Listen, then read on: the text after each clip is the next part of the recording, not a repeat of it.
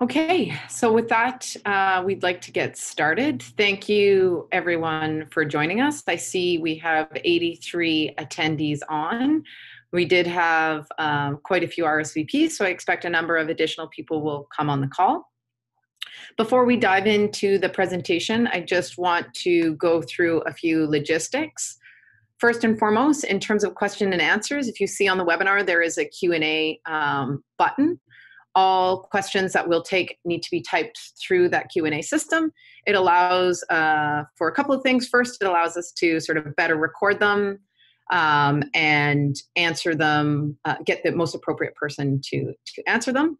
You also have the ability to chat to the panelists, which I see a few different people have said hello in, but we would ask that you put all your questions into the Q&A as opposed to the chat. The presentation today will be given a brief introduction from myself, Jill Kowalchuk. I'm the director for CANSOC. I'll also have Brian Lesser, the CIO from Ryerson, who will give a good portion of the talk, and Hugo Dominguez from McGill University, who will give the other good portion of the talk. There's a few other panelists that you see on there. Victoria, she's providing project management support, as well as Idlik Straley, who's providing some support in his CISO role, and they'll help in terms of moderating some of the questions. Feel free to type in any questions that you might have as we go through the seminar. We will save most of the questions to go through and answer for all participants at the end of the seminar. So type them in there and then we'll go through them as we can at the end. We should have saved a good amount of time for questions at the end, so should be able to get through all three of them. Before I dive into the introduction, the last piece I will say is this is the third webinar we're giving to provide an update on the CANSOC project. There were two provided previously. If you're interested or you weren't able to attend those and interested in seeing the content that was in those, I encourage you to visit our website and check it out. They're both archived there.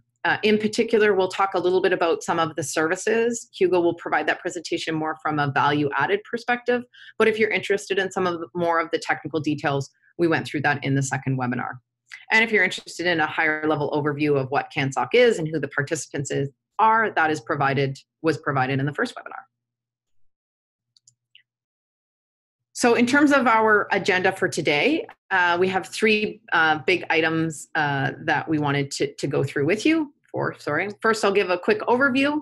I'll pass it off to Brian Lesser, who will talk about the continuous monitoring initiative we're looking at in partnership with CUCHO and CANSOC. And then we'll go into Hugo. We'll talk about the analysis engine value proposition, as well as the threat intelligence service value proposition.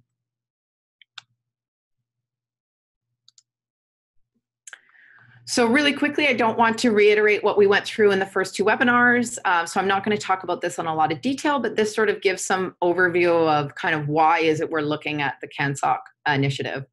CANSOC is a proof of concept undertaken by 6 participant universities, so University of British Columbia, University of Alberta, University of Toronto, Ryerson University, McMaster University, and McGill University, as well as partnership with the National Research and Education Network, to look at investigating what might a proof of concept in the Canadian context look like. I'm going to stand. So for those in Canary, you're on video and we can hear you. Make sure you stay muted. So in terms of the focus of it in the proof of concept, we're really looking to see how can we do more together as opposed to each institution going off on their own, and looking for their value add around the basis of, can we provide services better than what we can do together? The focus is very much on the higher education sector, so colleges and universities, and has a number of other initiatives or pieces that we're looking at as part of the proof of concept. Before I pass it off to Brian, I just wanted to talk a little bit about sort of where we're at since the last webinar and tie the two together. So we really have sort of two big focuses. One is on the development, so taking some technologies and testing it out and seeing what services that we might be able to provide and how and what that looks like. And those are separated into two categories: the analysis engine and the threat intelligence. Again, you saw some of that in the last presentation. So on the analysis engine side, we're receiving data from all of the participant institutions, and we're looking at implementing the use cases and receiving data from that. On threat intelligence, we're further refining that architecture and seeing how we can stabilize the service to offer it out to the broader community. And we worked on undertaking what it is we need to deliver in the project charter deliverables. And that's really focused more on what our service catalog looks like, how much it will cost, and how we think we could deliver this. But today's focus, we want to focus on more of these value-added proposition piece, as well as how you might be able to take advantage of the continuous monitoring initiative. So with that, I will pass it. Sorry. I'll give a quick overview in terms of the service catalog so that you can see what that looks like based on what we talked about at the last webinar. So there are two big categories of services that we have sort of grouped things together. One is the analysis engine, where we're looking at collecting data from institutions and providing alerts back to institutions. And the second is on the threat intelligence, which has a number of different services as part of that. On the threat intelligence side, we see being able to provide this out to institutions sooner than on the analysis engine, because we don't have the added complexity of having to determine how we can get data from each one of those institutions. I won't go into these in more detail, leave it a little bit to Hugo later in the presentation to talk more about the value proposition of each of these. So with that, I'm going to pass it off to Brian. Okay, great. Thank you so much. Okay, so I'm going to talk about what will probably be the first service that you can actually consume from CANSOC. And that'll be the continuous monitoring, which is a sort of partnership between the Cuccio cybersecurity benchmarking project enabled by BitSight and working with CANSOC. And I'm trying to click to the next slide. Joel, you're going to help me here, right? Sorry, for some reason, you don't seem to be one of the people I can give control to. So I might have to do it the old-fashioned way where you say next slide. My apologies. And can you hear me better now? I'm seeing Isaac is saying it's a bit quiet. So I'm going to hope that's a little better. So yes, please go ahead to the next slide. Thanks. So just to provide a little background on the Cuccio cybersecurity benchmarking project, I mean, basically, this is an idea that if we share information based on real data, surveys, and so forth, we can see what's actually working to secure universities and colleges, and then spread that information around. And hopefully, by doing it as a kind of yearly feedback loop, actually implement and update best practices so that we're all more secure. So that's the basic goal of the benchmarking project. And next slide. So this started off actually in 2018 with 40 universities, and then this year we're just wrapping up with 58 colleges and universities. And we do three things. We get BitSight cybersecurity ratings for the 58 colleges and universities. We get detailed scores on things like how many botnet infections you have. And we also get the forensics data, which gives us things like IP addresses and ports and so forth for each event. Then based partly on that and partly on things we're interested in, we do multiple surveys.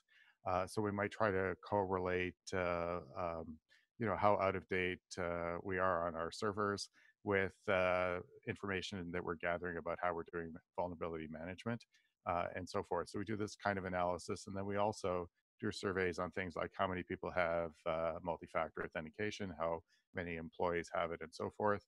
And then once we've gathered all that, we're also, or as we're gathering that information, having discussions about best practices. So next slide.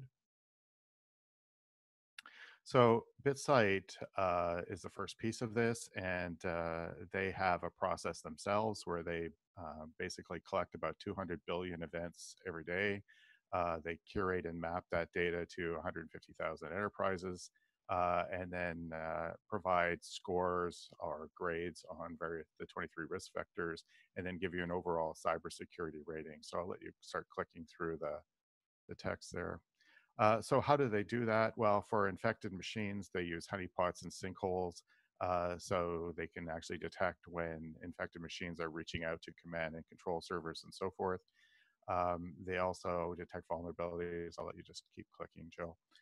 And other weaknesses, and they do that by working with all kinds of other folks like service providers who get information and ad networks when systems on our campus are reaching out and connecting to those things. So they see, for example, what version of the operating system and browser you have and can feed that back to you.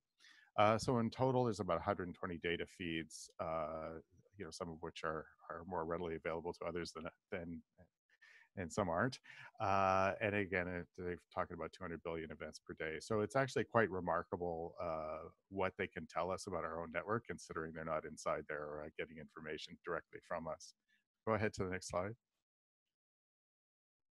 So just so you know, here's the 23 risk vectors. And there's a fair number of them. Some we find more important than others. So I think it's on the next slide. Go ahead. Yeah, there we go. So, here are some that you might focus on more than others. So, some basic email system health, botnet infections, of course, we'd rather our machines not be under somebody's remote control. And then, things like server software, desktop software, if it's out of date and therefore vulnerable. Okay, go to the next slide. So just to wind up on the benchmarking project itself, so here's an example of botnet scores for 58 institutions. And you can see that some of them score 100, which is great. So there's no botnets detected on their campuses. And as the institutions get larger and larger, moving to the right, you can see the scores start to drop as there's more and more people on, say, students with infected machines on wireless networks. And one of the things we discovered here was in the first year is that people at higher scores uh, weren't just smaller, they were also doing certain things like using next generation firewalls to block CNC traffic. And then people who are using both a DNS firewall and the next gen firewall were more effective at blocking traffic and therefore knew about more machines to remediate and so forth. So it's that kind of best practice that some of us that went out and got DNS firewalls and sure enough saw we were detecting more and blocking more traffic. Go ahead, Joe. So during the process of doing the benchmarking, we purchased 30-day vendor monitoring licenses from BitSight. So Kucho was actually monitoring the different universities and colleges. And during that 30 days, one of the things that BitSight does is send you alerts. So here's an alert that would arrive in my inbox about a potentially exploited machine at Ryerson. Go to the next one. And as well, we would get other information, about file sharing, other potentially exploited devices for the different universities we were monitoring. And I was just interested in benchmarking and getting our work done there. So we completely ignored these alerts. So go ahead to the next one. What we could have done is gone into the BitSight portal and got the forensics information for each one of these alerts. So here's an example of a botnet infection. This is Conficker, and I've sort of semi-anonymized the IP address, but this is the kind of information you get. Go ahead to the next one. And this is out-of-date server software running on a server at Ryerson, so an old version of PHP, which is vulnerable, so that's bad. And again, this could have been forwarded on to help me remediate these things or to help the various universities remediate these problems. So go ahead to the next one. So what we're proposing, and actually what we're making available in the next round of the benchmarking project, is that for those people who are interested in getting continuous monitoring, where these BitSight events are generated, they go to a CANSOC analyst. The analyst could go and pull the forensics information and redistribute them to you, as well as providing you with the more substantial reports you can get from BitSight, as well as giving you occasional or episodic vendor access to the BitSight portal yourself. So that's, we would go and license the 365-day license and set this up. So that's the second option in the benchmarking project, is to actually use the alerting and feed that information back to people. So go ahead for the next one. So here's the two options and the costs. So the third year of benchmarking, which will be 2020, If you just want to do the benchmarking project as we've been doing it, it's going to be roughly $1,200 a year. And if you want to do the benchmarking project plus the continuous monitoring with CANSOC, we think that's going to be roughly about $3,800 a year. The price will actually be partly determined by how many people sign up. And for the most part, the more people that sign up, the lower cost. So we don't think it can really rise much above these numbers. But the only way you can get this continuous monitoring option is by participating in the benchmarking project. So let's go to the next slide. Next slide, sorry. There we go. So one of the questions I keep being asked are, how does this compare to some of the other things we're doing? If you wanted to do self-monitoring where you sign up for BitSight and you have constant access to their portal and get your own alerts and so forth, that's tremendously expensive. So, it's going to be well over 30,000 Canadian to do both that self-monitoring and participate in benchmarking. Security Scorecard is currently offering people a much less expensive self-monitoring option. If you were to purchase that, and that's something that was arranged through Canary, which is great, you would see that the benchmarking plus scorecard would cost you roughly $6,200. And finally, doing it's not self-monitoring, but monitoring through CANSOC and doing benchmarking would cost about $3,800. And so that's just to give you some sense of what the options are and what they end up costing you. So let's go to the next slide. So, and this is my last slide, and I'll be quiet after that. So I've posted the documentation which describes kind of the terms of service and what the process is. And so that's the first bit.ly address there. So just bit.ly/cprocess. We'll get you that document. So before you go and sign up, you should definitely read that document. And I'm asking people to sign up by December 17th. And the actual project kickoff would be in February, and that would allow us to collect the funds before then and onboard people to the BitSight portal, as well as there's some other work that I'm not really talking about in these slides, but we break down your networks into 3 areas and make sure that we can get forensics and so forth. So there's some onboarding to do there. So that's why it would start kind of mid-February. Once you've read the documentation, then there's the forum where you can just sign up. I had a question recently, do I have to be a member of CUTIO to participate? No, you don't.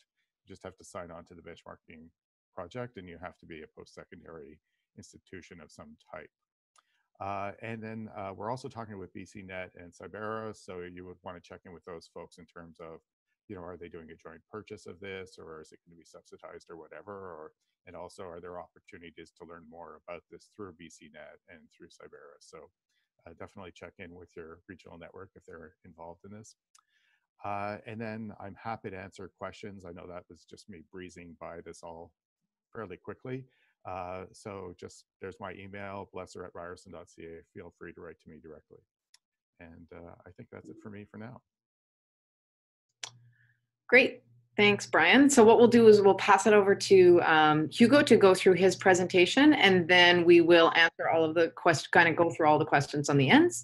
So if you have any questions that came up, you want to type into the Q&A box, we will get to them as we get to the end.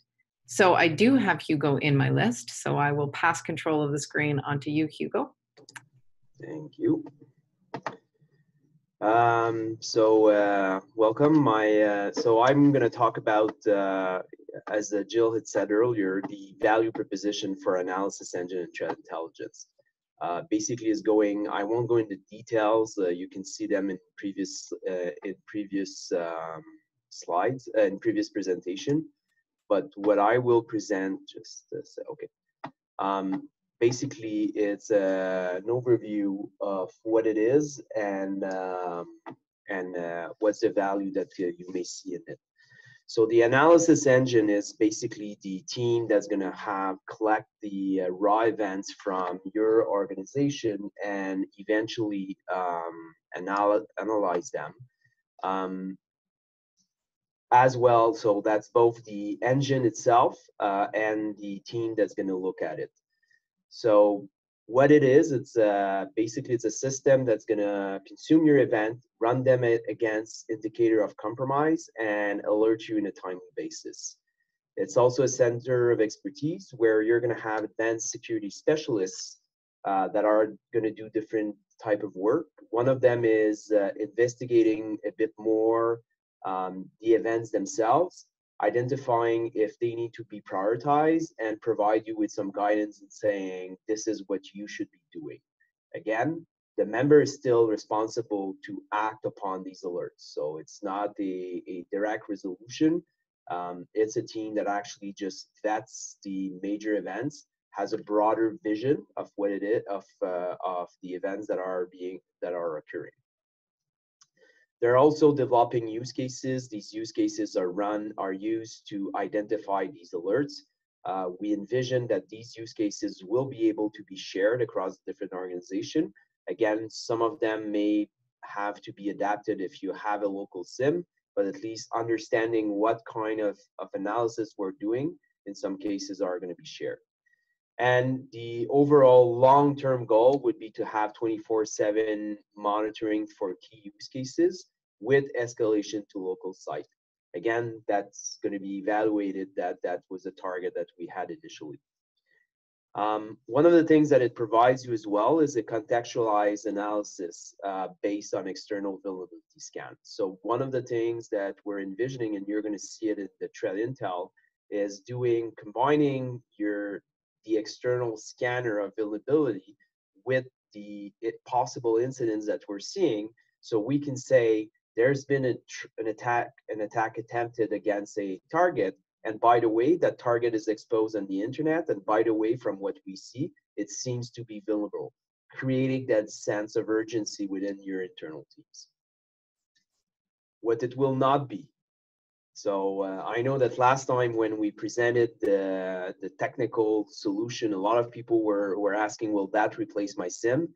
That will not replace your local SIM to conduct forensic or diagnostic on site. So that is aiming at having that global view, that national view of doing the analysis. And one of the things that you need to bear in mind is that the data that is going to be collected is in the context of the mission of the CANSOC, which is identifying indicator of compromise or possible security events. A lot of people are also using their local SIM as I would say, an operational tool, to a diagnostic tool to see where in your infrastructure a traffic flow may be blocked. The goal is not to replace these capabilities. And we're building that SIM in order to be able to scale and be affordable in the service based on open source solution. So as you may understand, we're not yet to the maturity of a commercial SIM that a commercial SIM may provide you in terms of flexibility. Although some people are in that valley of despair because you don't see the value added you're getting from your SIM. And that's where the use cases are going to come in. But basically, what we're positioning this service to be is not a replacement for your SIM. If you don't have any, it's better than nothing because you're going to get some monitoring and some alerting. But the overall goal is on a midterm basis, for sure, we will not be able to provide the level of maturity that a commercial SIM may offer. So that's what it's not. And basically, in the core benefit that you would have in there is that by forwarding your events, you're going to have an enriched monitoring of your events in the context of everyone that is also providing information there. In terms of threat intelligence, as you've seen probably in the past, that's divided in 3 core capabilities. One of them is the threat hunting, one of them is the vulnerability management, and the third one is red team intrusion testing. So the initial deliveries, I'm going to talk about what we envision as being short to mid-term deliveries, as that's going to grow over time. So in the threat hunting space, we have 2 core services that I would say. One of them is the threat feeds, and the second one is the executive news briefs.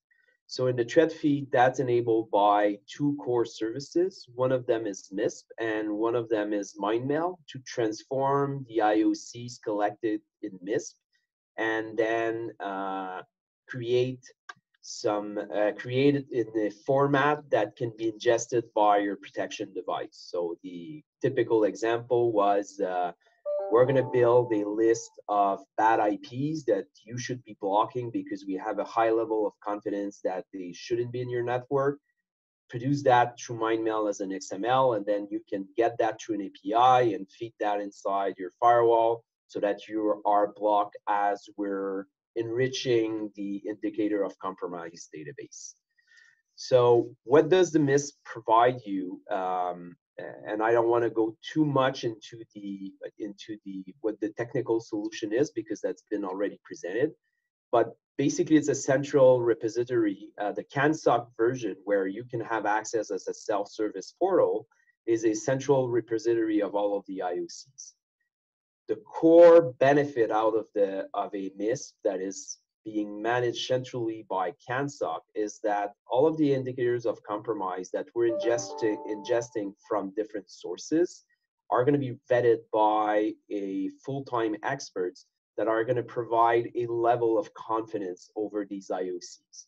For example, we're getting a blacklist from various sources, and I'll give you the example. We had an issue with our firewall vendor who flagged the IP as being malicious. Just happened to be the Office 360, one of the Office 365 IP.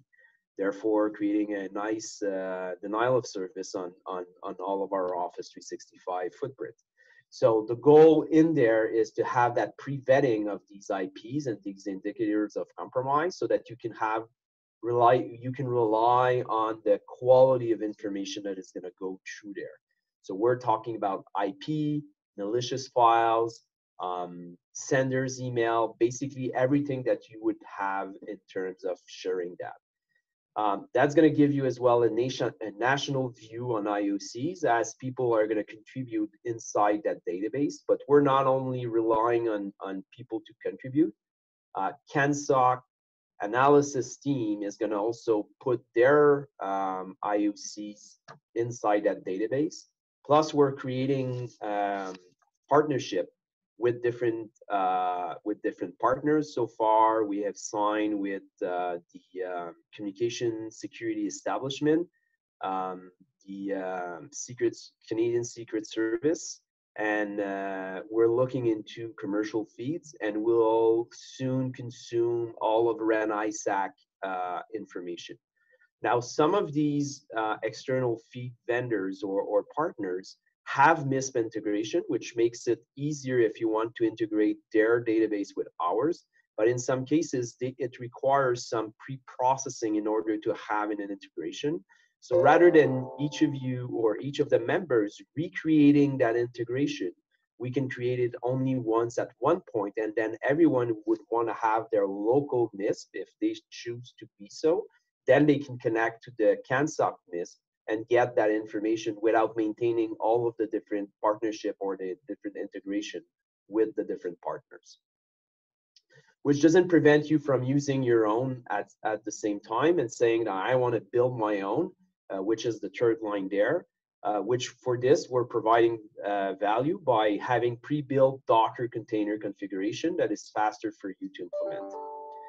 And as I was explaining it just before, the MindMail is rather than creating all of these MISP, creating all of your custom extraction from MISP to create feeds for IP blacklists, malicious files, and things like that. We're envisioning, or we're going to provide, that's already been demonstrated as a proof of concept, that we're going to produce these lists and then you can just consume them. So you can just be a consumer accessing the central MISP instance, and then and browsing through it. You can decide to consume the blacklist that would be the blacklist or the list on which you want to act. And that the main benefit for that is that from the point that we are declaring an IP as being malicious, you already have you already have the possibility to receive the output of that and integrate it into your protection or detection mechanism. That can feed into a SIM, that can feed into your firewall, that could feed into your endpoint protection device. So those are all of the kind of services that you have, and that would and benefits that you would get from there. That's basically not replicating all of the analysis that comes into looking in those looking at these external feeds. The last so that recap the threat feed type of service. On the executive brief service, mainly what it is that for all of the major security events, so depending on in the sector of education, the goal is to, and sometimes in the sector of education or something that may be related to what your executive may ask you. So there was a big Capital One breach, there was a big Desjardins breach, there's been news about Desjardins, about the CIO's career being over yesterday. So those are kind of news that people are asking, say, well, why? Or are we protected from these type of events? And we're getting more and more of the board executives, the executives of the university asking these questions. So rather than each of us taking the news, trying to analyze it, make it accessible in terms of on an executive level, the overall goal is that we're going to have people that are just going to do that and send that back to all of the members saying, okay, this is what happened, this is the core, this is what we can see as what happened or what we can induce that happen, and then this is what we would recommend for you to check upon. You have control for this, and this. This is what we hear in the market that people are doing in response to that, and that would basically be and that can be something that you can just adapt very quickly, rather than spending all of the time of creating that. The overall goal at the same time, beyond informing your executives, is also to take that information and turn into the IT team and say, hey, are we protected against this? This is what other people are doing. Are we having the same issue? So the overall goal there is save time, because this is something that people are spending a lot of time or some time on, and people are going to spend more and more time on it as the executives are going to start being more and more aware of these issues and ask for information. Sorry. So that recaps the threat hunting core services that we're envisioning on a short to medium term basis. Vulnerability scan. In a nutshell, the solution that we've started experimenting on is using a basic Nessus Pro scanner and developing our own BI stack for reporting on top of it.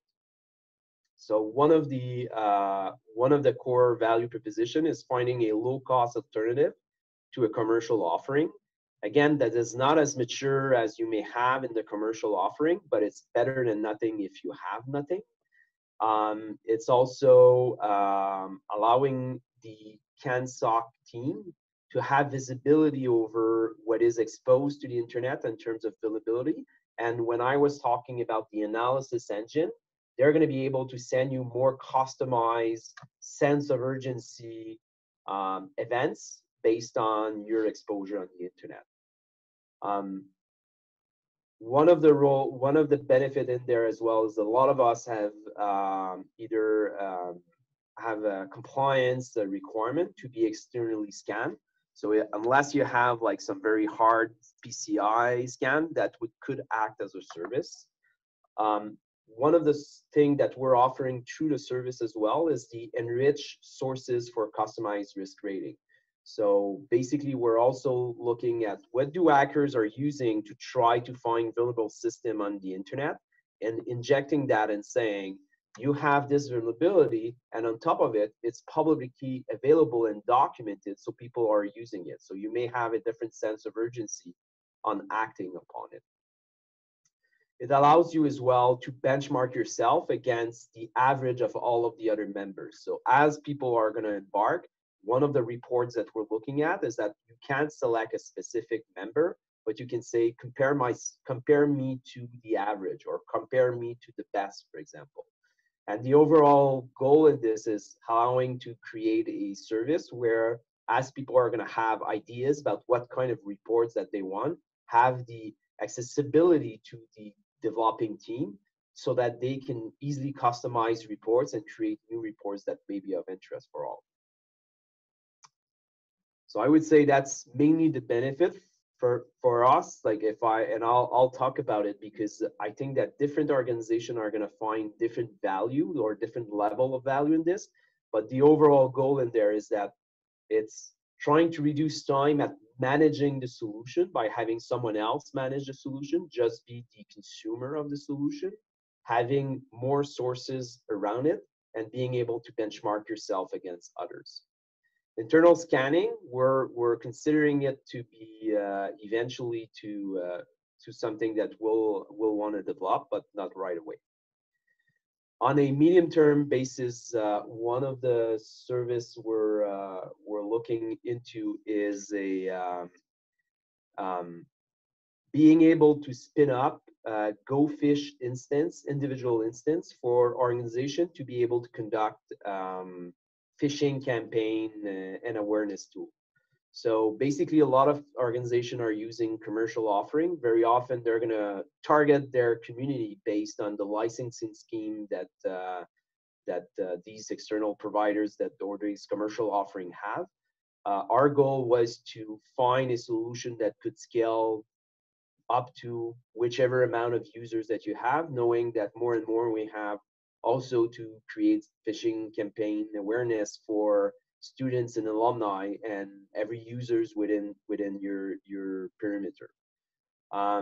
So the overall goal or the value proposition is to identify a low-cost alternative, but beyond the phishing campaign tool instance that most people can spin within their own organization. The goal is to have also a central, I would say, a central team that are going to develop what's missing compared to some of the commercial offering. Among the different gaps that we've identified so far is like true LDAP integration for importing your user, Outlook button for reporting email, better reporting through BI, and as well having the flexibility to use campaigns developed by others to try to save time in creating those different campaigns. Again, overall goal is reduce costs, try to maximize coverage, which right now, and as everyone is going to have the same challenge, trying to have some of these trying to have a better solution.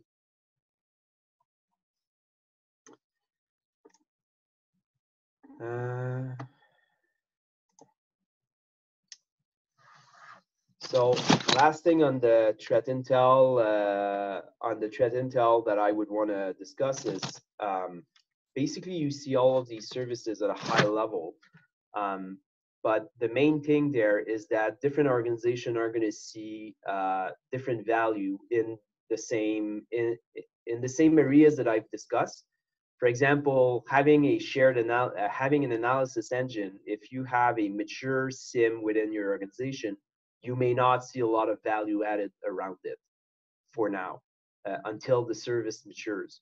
Or if you already have a phishing campaign tool, you may say, well, for me, it's not that worth it because I'm still covering most of the critical users that I need. For other organizations who don't have anything or are looking at a fast track to start with something and start experimenting because their level of maturity in their cybersecurity journey is not as high, those would have greater value. So the perception of the value will truly vary based on where you are as an organization, the current solution that you have, the maturity that you have in using these solution, and in some cases the size of your internal teams. If you don't have, if you can save half the FTE to manage all of your infrastructure, providing this, it may be worthwhile looking at an alternative that is mainly managed, and then you can spend that time doing something.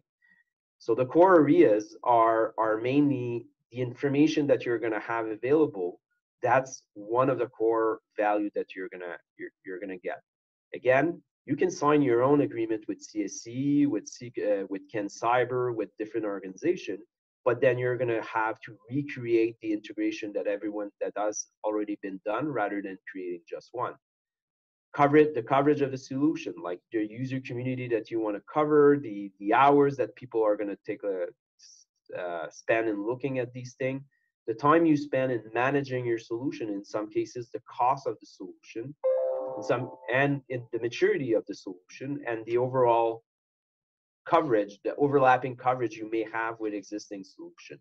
So those are pros and cons, and there's not an easy or a cookie cutter say this is the value. Is that this is the offering, these are the core things that are being in the offering, and then you need to compare it to what do I do right now, what can I afford moving forward, and is this a value in terms of, to me, in the short or medium term.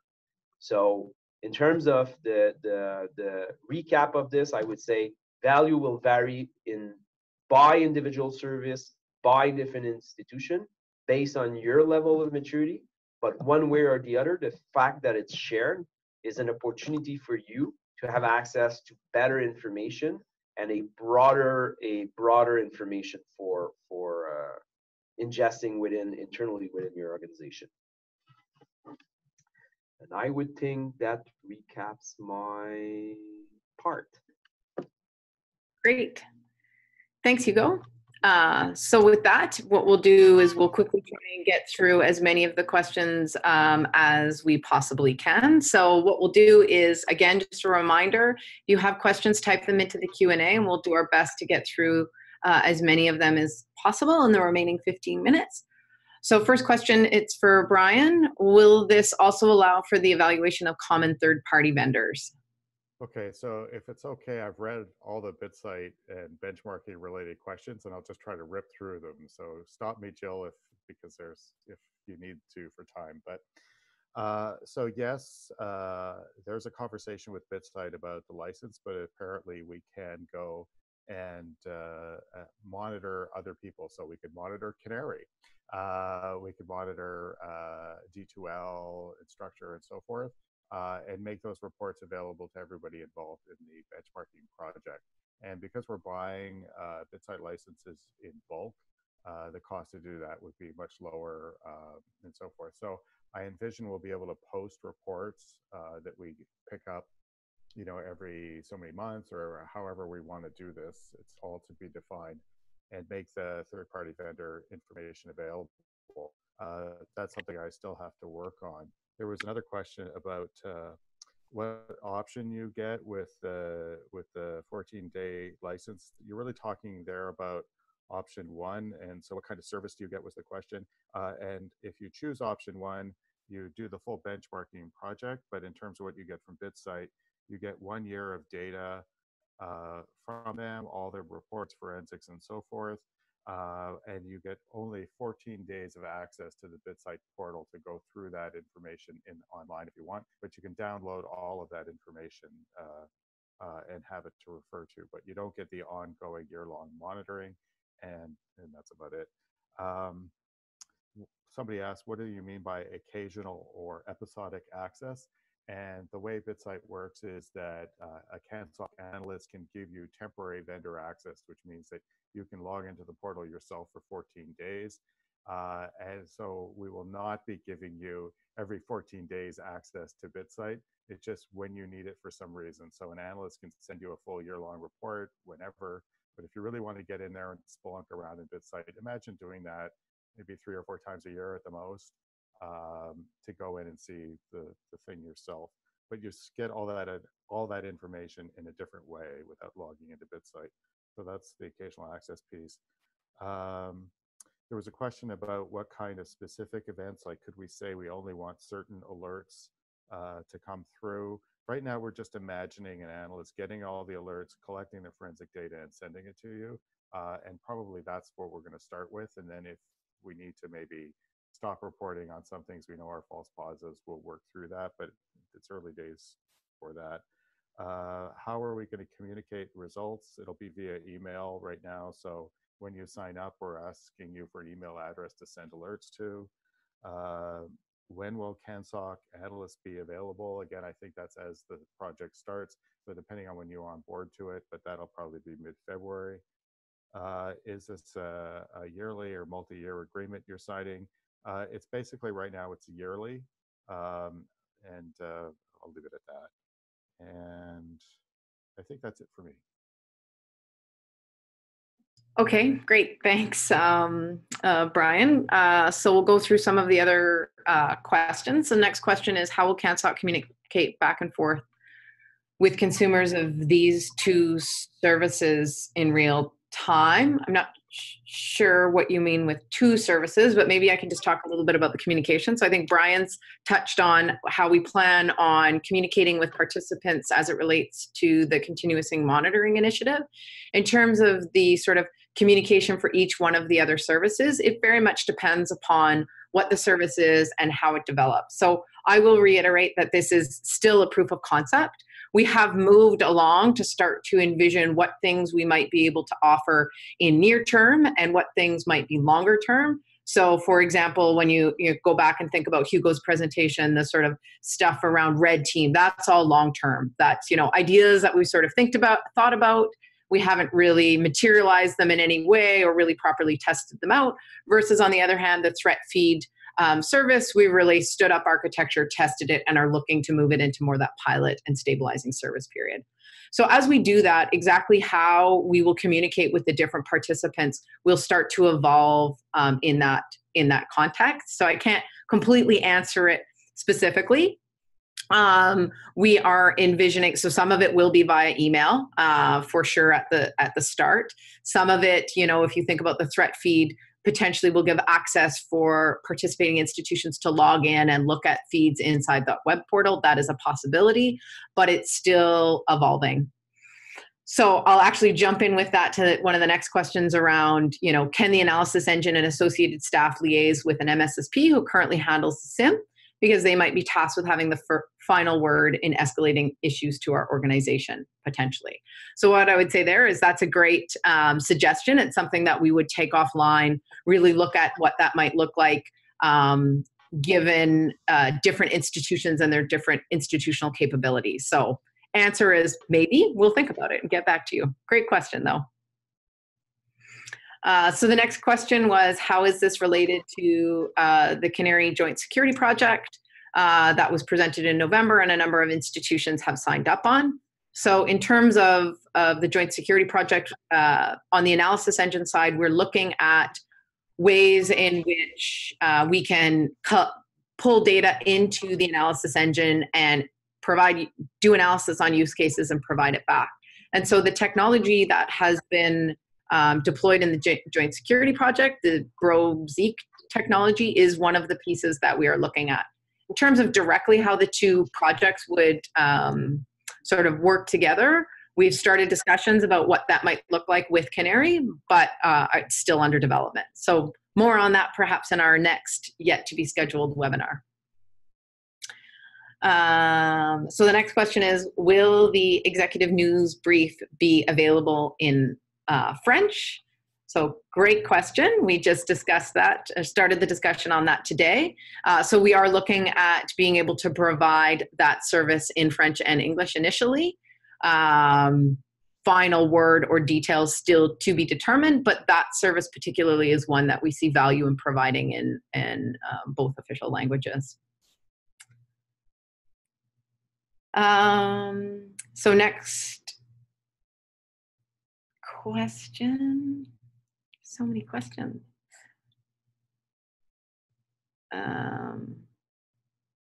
So there was a question around procurement and selling. I will say that CanSoc right now is a proof of concept, so it's not selling anything. What we're doing is taking some technologies, standing them up, investigating them with a small number of participants to see whether or not this provides value to those participants, as well as potentially the broader community. A smaller group was got together to start the proof of concept just to allow sort of a quicker iteration and understanding of questions. And so this isn't intended to be a service that you would go out and issue an RFP for and CanSoc would bid on it. I suppose in theory that could be, but that's not really the way we're envisioning it. We're envisioning it more like, to use the benchmarking initiative. It's not something that you sell and do a procurement for, but it's rather one of these partnerships that you would engage in as a post-secondary institution.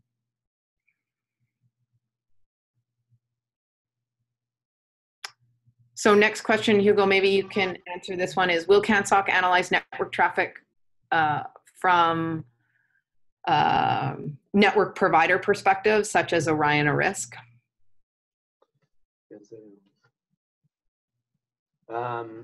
Basically, that's currently not planned to be analyzed at that stage. So what they're looking into more is trying to create integration with likely the SIM, the RAN SIM. So basically, they're gonna have their own SIM. So they may have, based on what they have, if they can provide some of the IP traffic, but we're not planning on, let's say, taking either Orion or Canary right now and saying, hey, develop this and forward us all of the events of all of their traffic flows across all of the network in Canary or in the local RANs.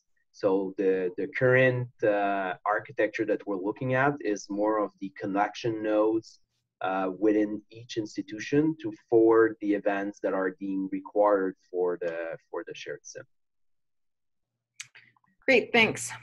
So a couple other questions we had was, is the project only open to post-secondary institutions, or will other educational organizations have access in the future? This is currently under discussion. The current sort of thinking is to focus on the post-secondary sector. Although there have been discussions about the value it could add to a broader perspective, we're still sort of figuring out what is it we will provide, how will those things be provided, and who they will be provided to. So I would say in the immediate term, it's likely going to be post-secondary, but as we look to the future, it could potentially broaden. Next question I'll just answer really quick. Is the MISP Docker container freely available? It is an open source solution developed out of Europe, partly funded from the European Union, because so I believe it is available for anyone and everyone to download. So there was a question, if you have not yet participated in the Joint Security Project, but have signed up for 2020, I'm not sure what that means, is this an issue for onboarding to this project? So there is no direct connection between the Canary Joint Security Project and CanSoc. We are looking at discussing how we might be able to work together, but there is no direct initiative. So I would say no, even if, keep doing what you're doing today, and we'll continue to provide additional information about exactly how you would subscribe to some of these other services if and when they may be provided in the future. So there was a specific question related to pay on the continuous monitoring. I would encourage you, Brian, do you want to answer it? I'm sure it's on that C process page you noted. I'm not sure which question you're asking, but someone asked about who are they signing up with for this and who do they pay the money to. I'm not sure if that's the one you're referring to, but it's all to CUCIO. So that's the Canadian University Council of Chief Information Officers who are running the benchmarking project. So you sign up with them. When you sign up on the sign up sheet, there's a whole bunch of information that then comes to you about the onboarding process and all the things you have to do. But that document that I shared about the process explains a good deal of that. And then when you actually go through the sign up form, it walks you through some of the things that you need to do. So, it's a kind of evolving story. So you sign up in December, you get more information from me, you get an invoice which you need to pay and so forth. And then there's an onboarding process so that by about mid-February, you've got access to the data and you're starting to go iteratively through some of the information we're benchmarking. Great, thanks, Brian. Since you're on, another question was, what will initial benchmarking steps from the CANSOC analysts, and what are the steps involving the initial access to data? I assume this is related to continuous monitoring.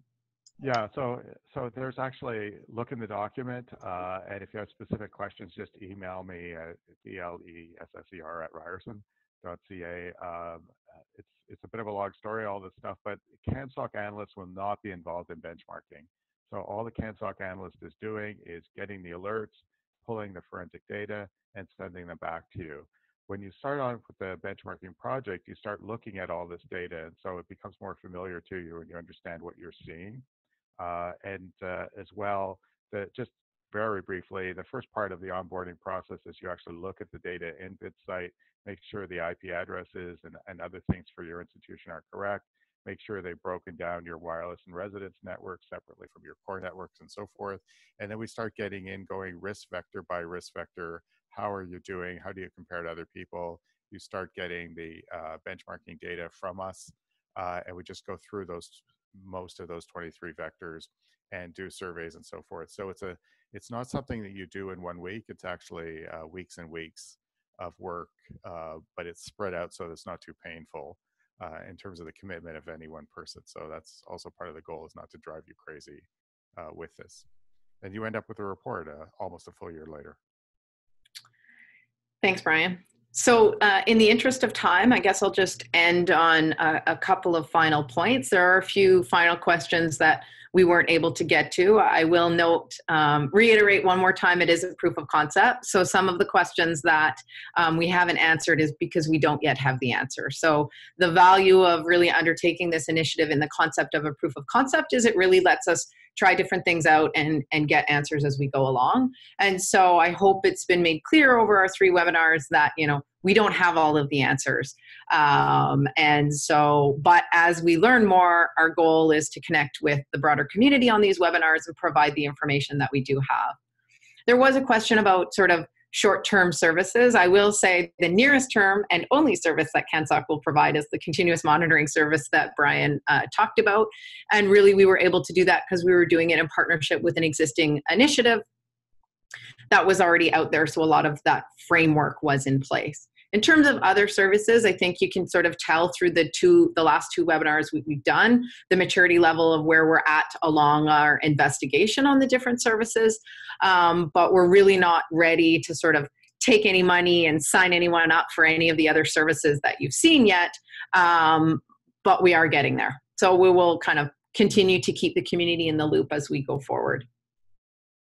And I guess with that, I want to thank everyone for joining. We will archive the presentation for those who had to leave early or joined late. We will get it up on the website, and we will send out a note when that is posted, as well as a little survey to get some feedback from you on the current, on this webinar, as well as what you might like to see in the future, so we can continue to disseminate information out to the broader community with this.